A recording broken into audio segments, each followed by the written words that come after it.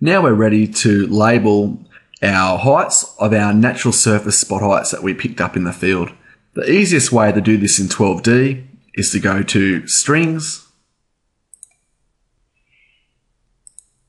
go to Strings, and then go to Label, and go down to Vertices.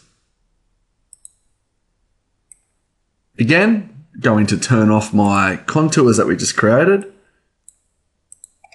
And again, I'm going to choose a model my natural surface spot heights are in. So model, and if I scroll down, they're in the model called Nat for natural surface.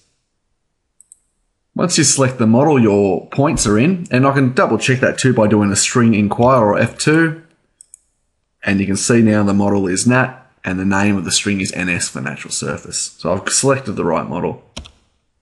The label mode.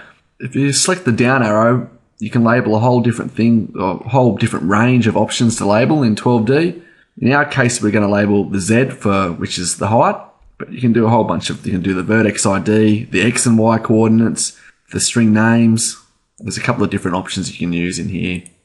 Model for labels. I'm going to call it a model called Nat Labels. And number of decimal places, I'm going to go to 3 decimal places for the heights. And again, just choose Arial Center 1 for the text style. Create mode. You can create text. And once you're happy with this, you can select label. If we now turn on the model Nat Labels, we can see there's our labels for the spot heights. Again, if we want to change the color or make them smaller, we're simply going to the text style data. Again, just go straight down to edit at the bottom left of the panel.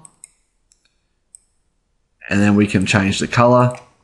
So I might make yellow. And I might make the height 0.5. Set this, finish, and label. You just got to remember, before you do any labeling, you need to delete the old ones, and there's no clean function on this panel. So what I should have done is went to models, clean, and clean out the model Nat labels.